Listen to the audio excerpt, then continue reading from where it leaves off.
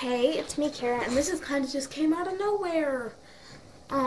It's for people who have a bunch of Play-Doh and you want air dry clay, but you have Play-Doh brand instead. I've got a whole case of colors, and I need air dry clay. It's really, really simple, but I don't have everything I need, so I gotta go find some things.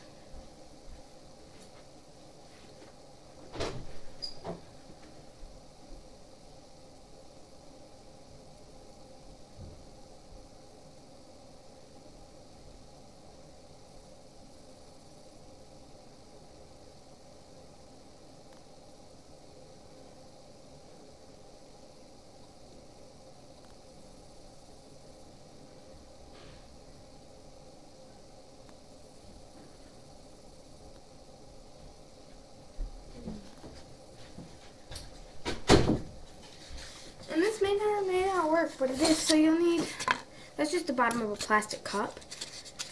There's the bottom, and it just cut. And then you'll need school glue, white school glue that dries clear. And you're going to dump it into the cup. Now,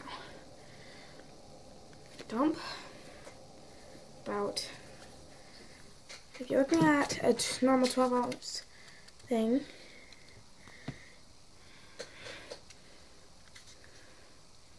it should be about that thick, barely any, and all around the bottom. Next, you choose the color, and I am going to choose a color that I do not like very much, orange, because then I'm going to try this on a small piece, and yes, doesn't, this thing's never been opened before.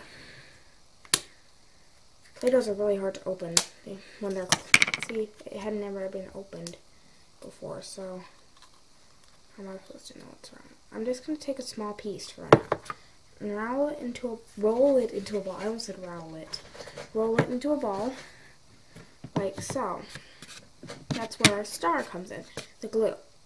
So, with the ball, you're going to dip into the glue until you can see a little wad of that white. Now you're going to mold around it. You need to mold it in. And make sure that, since Play-Doh already kind of dries, if you're doing this, you're probably tensing it up. You're making it harder to mold. So it's barely even noticeable. I don't think it'll even work. So you're going to dip yourself in again, your Play-Doh in again. Just keep doing that until it feels like 2 times the original weight. So, sorry for the long gap. I just noticed that it was a long gap and I can't edit that out. So I probably should have been more aware of my things, but this just popped into my mind before I was even thinking. And no, I did not steal this from anybody. This is my own original idea.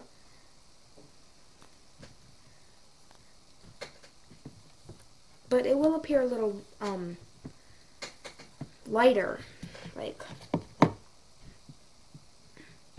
this is my original dough. I've got to turn my lamp on. There.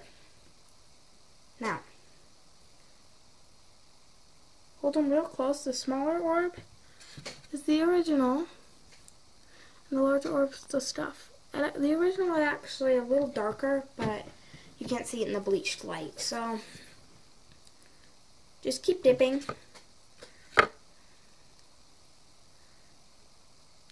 until you feel that this is quite a thick, dense suggestion. So, I've done 3 dips so far. This is probably my last dip because it's starting to become sticky. I might actually have to add more at the point where it starts to become sticky, so I'm going to do that.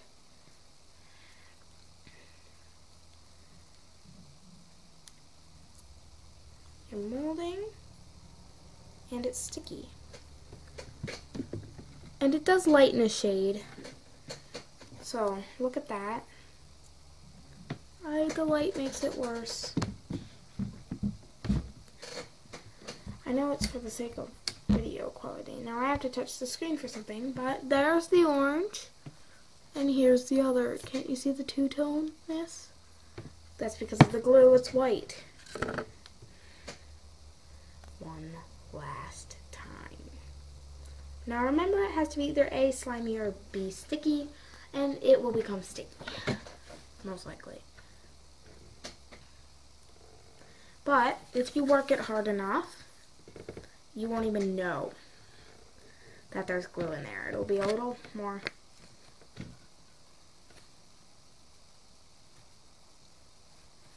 It also becomes kind of like squishy.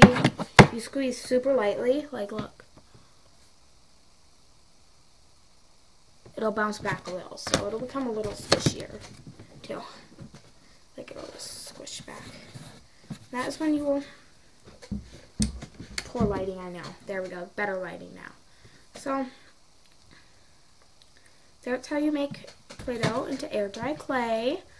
And I did not steal this idea from anybody. I had this 100% my own idea. There's no even YouTube video on how to do this. So I'm definitely being creative with things. So I'm just going to make a little dot, like the little kind of candy, and leave it out to dry, which I've modified so that it doesn't dry crumbly.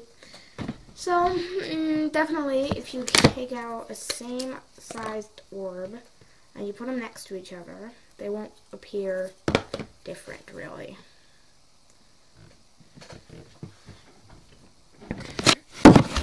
I mean, they're not exactly.